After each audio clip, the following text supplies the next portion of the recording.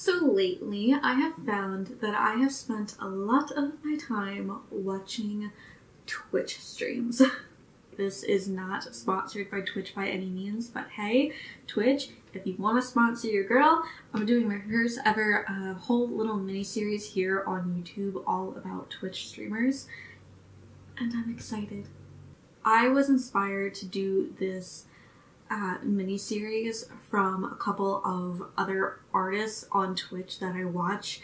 They did a couple series of themselves where they took their fan art or they took just awesome artists in general and created some really cool body paints or makeup paints from them, and it kind of inspired me to want to do the same thing. However, I decided to put my own little twist on it. I decided that I wanted to go into a bunch of random Twitch streams.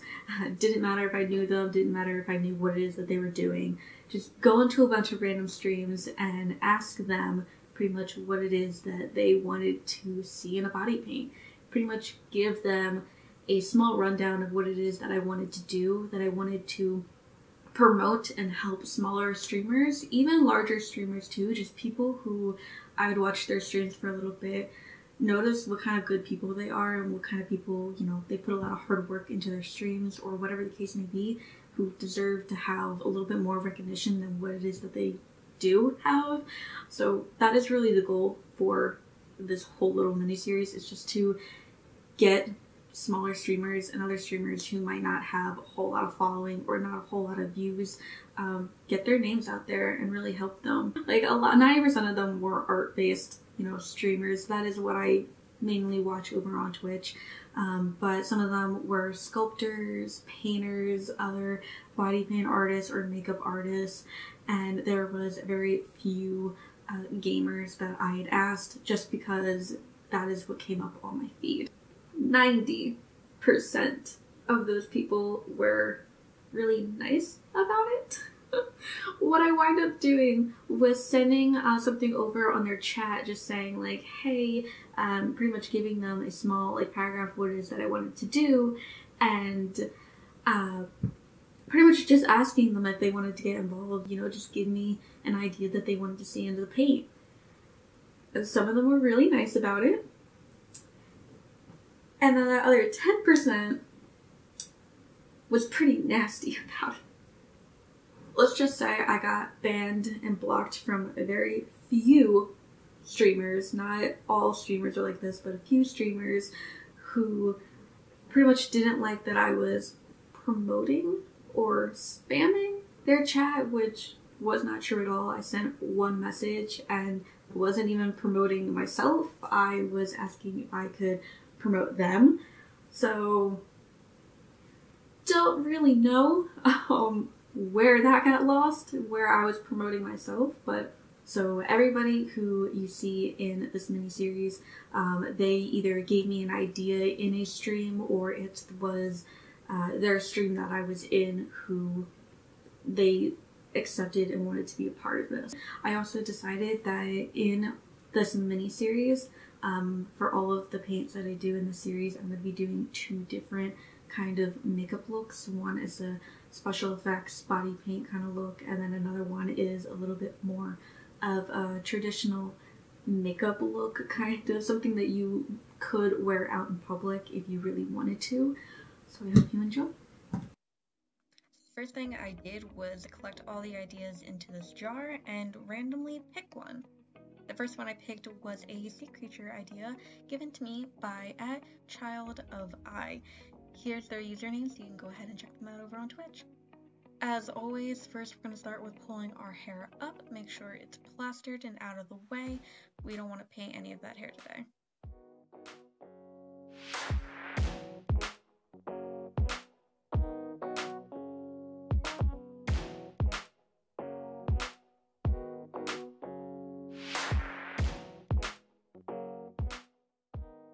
Then I'm going to go ahead and dive into my face paint palette and pull out that lightest blue that I have and use a makeup swedge and just kind of pat that all over my face, leaving a little bit of room from the very top of my hairline because we're going to be filling that in with a lighter color later.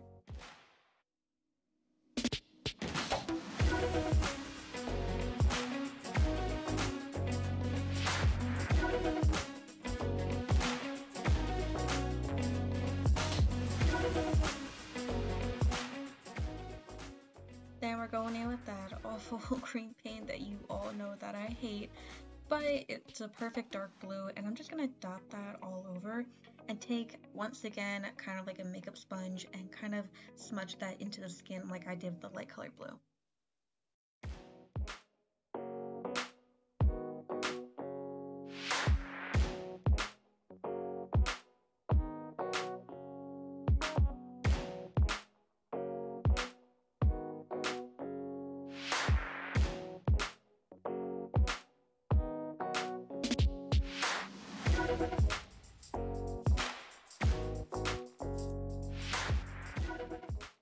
In order to get pretty solid, very vibrant colors for this look, I am going to have to do this technique of kind of putting the makeup onto a sponge or, you know, blending it a couple times. I think this took me at least 3 or 4 layers of doing this kind of technique in order to get really solid colors.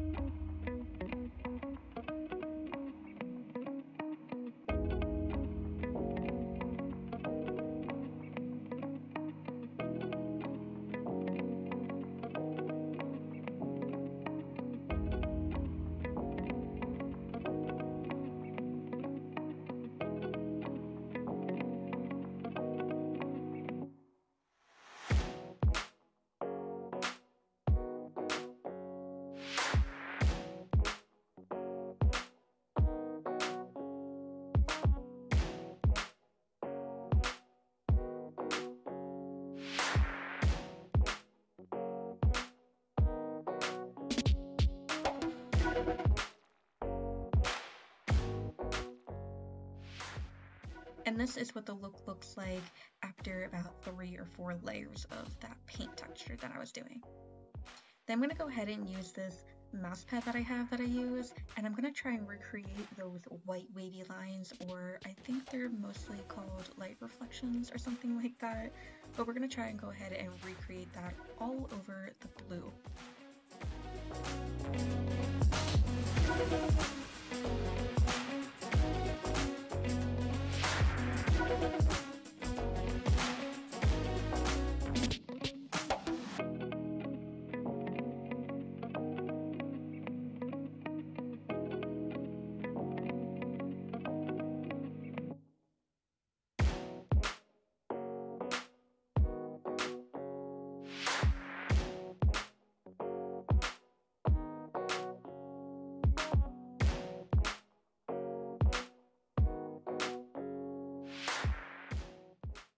And here's a mini peek of what it's gonna look like coming together.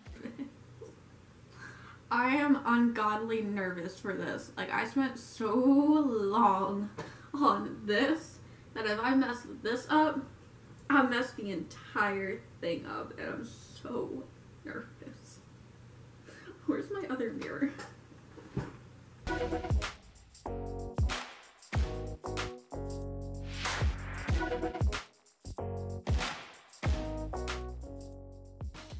And this clip was actually sped up. I think it's like 275 speed, and it looks like I'm going extremely slow. So just imagine how slow I was going when actually painting this head of this jellyfish.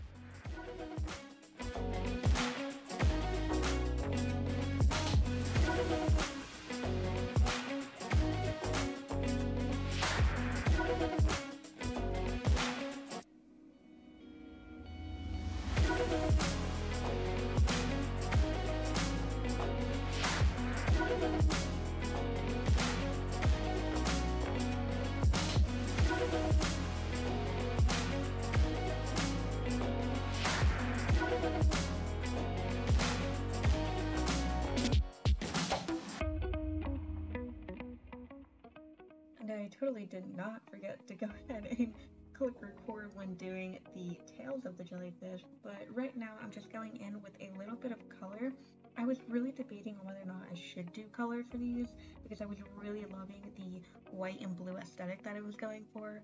However, over on my Instagram, I asked you guys if you wanted colorful jellies, and if so, what color you would want them. And a lot of people said that they wanted oranges, or some kind of pink, and then one person said they wanted a purple one. So I just went ahead and did kind of like an ombre color, and then a little purple guy, which is the little one that you guys see. Adding a little bit of detail, white dots, and a vibrant white line right underneath.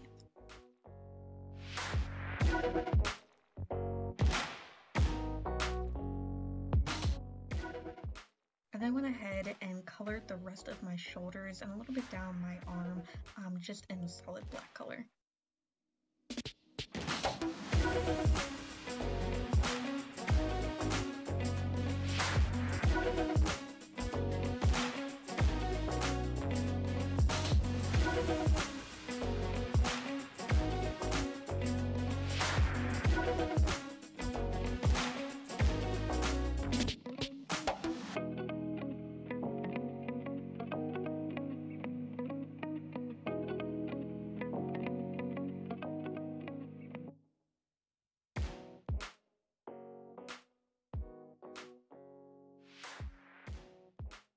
As I do with any normal makeup routine, I go in with a little bit of concealer and concealing powder.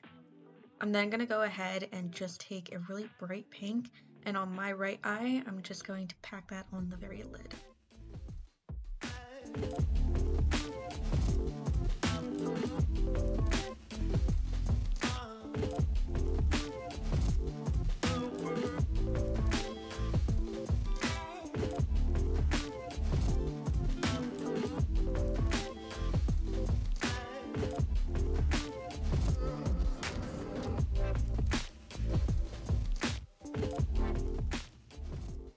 I'm then going to go ahead and take the exact same pink that I used on the right eye over on the left, just doing a winged style with it, not applying it to the entire lid.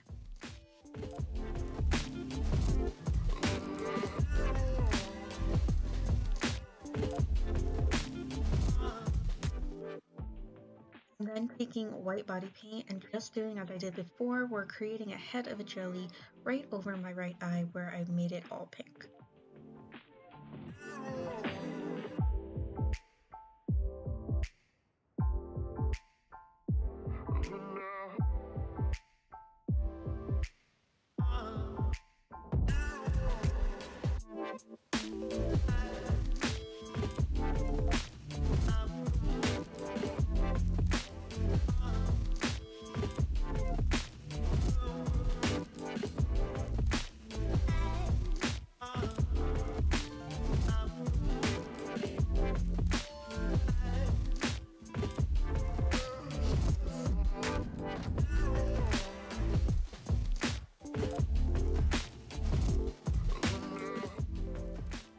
In order to create tails for the jellyfish, I'm then just going to go ahead underneath my waterline and drag that same white paint from my waterline down to my cheek. I did this in 3 sections, starting with the very middle, and then one on the left side and one on the right side.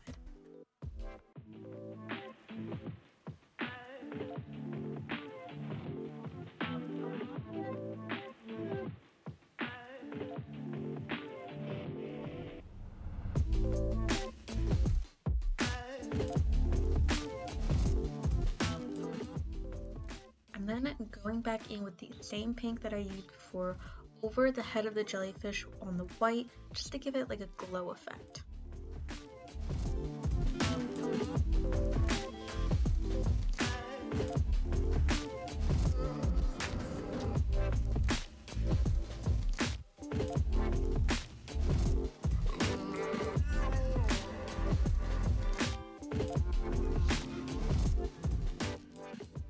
I'm then going in with a peach color for the left eye and just blending it from the inner corner of my eye out to where the pink is.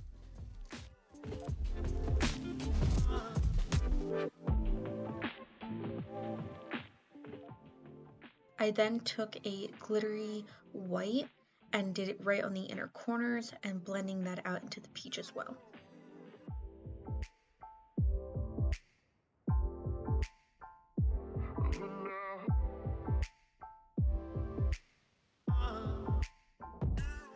Lastly, just some eyeliner to finish off the look.